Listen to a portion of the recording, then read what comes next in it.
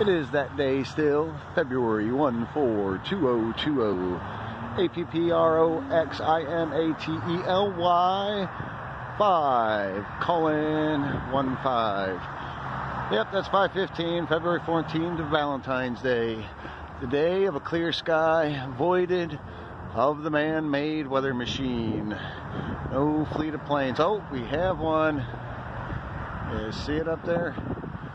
Now, generally speaking, at this time of the night, and I've been in this lot quite often, is these planes would be in the numbers of upwards to 10 to 15 of them, literally loading the sky with those trails.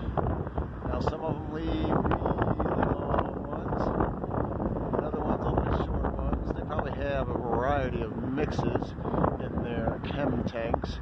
But look, clouds that are real, natural looking. That's what regular, reasonable, natural weather looks like.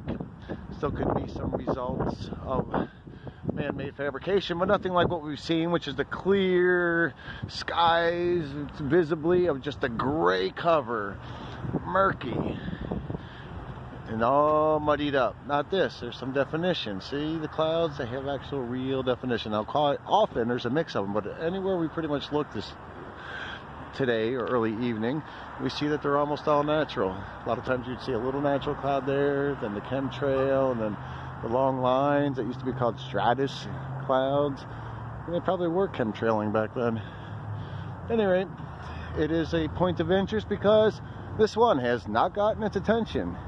And we will continue pressing forward until we get the attention that this subject matter deserves. Preferably that the subject, not the person, some reasonable affirmation is nice, but the subject matter gets the attention that it should get.